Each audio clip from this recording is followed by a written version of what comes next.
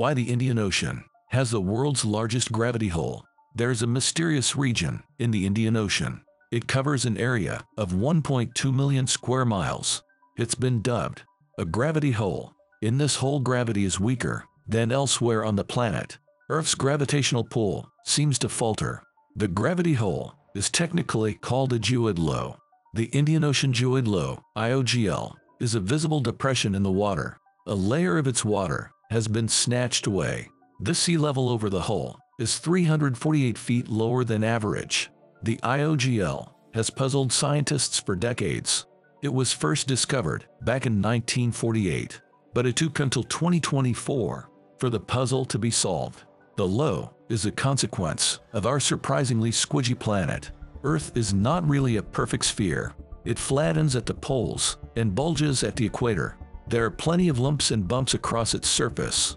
A new study suggests the IOGL was caused by low-density magma. It was pushed into the Indian Ocean by remnants of an ancient seafloor. The researchers used 19 computer models.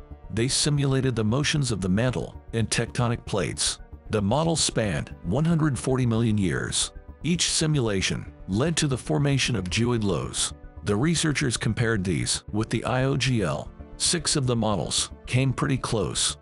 They all shared one common feature: plumes of hot low-density magma that rose up from underneath. They displaced the higher density material beneath the low. This reduced the region's mass and weakened its gravity. These plumes are spurts of mantle rock. They originated from a disturbance 600 miles west under Africa. It's known as the African blob. The blob is a dense bubble of crystallized material inside Africa's mantle. It's the size of a continent and 100 times taller than Mount Everest. But what pushed chunks of this material under the Indian Ocean? The final pieces of the tectonic puzzle are Tethyan slabs. Tethys was an ancient ocean on Earth. It existed between the supercontinents Laurasia and Gondwana. This was more than 200 million years ago. The slabs were chunks of Tethys seafloor.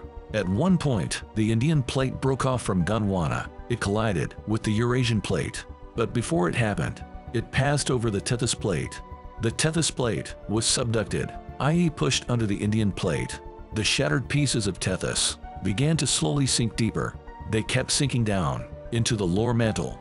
For millions of years, around 20 million years ago, the Tethyan slabs reached the African blob. They displaced some of its trapped magma to form the plumes. These plumes formed the negative geoid anomaly. Of course, this is just a theory. At this point, no plumes have been discovered yet, but scientists plan to do just that. They'll use earthquake data collected from around the IOGL. But will the geoid low remain there forever? That depends on how these mass anomalies in the Earth move around. Further plate movements might make it disappear, but this would take hundreds of millions of years more.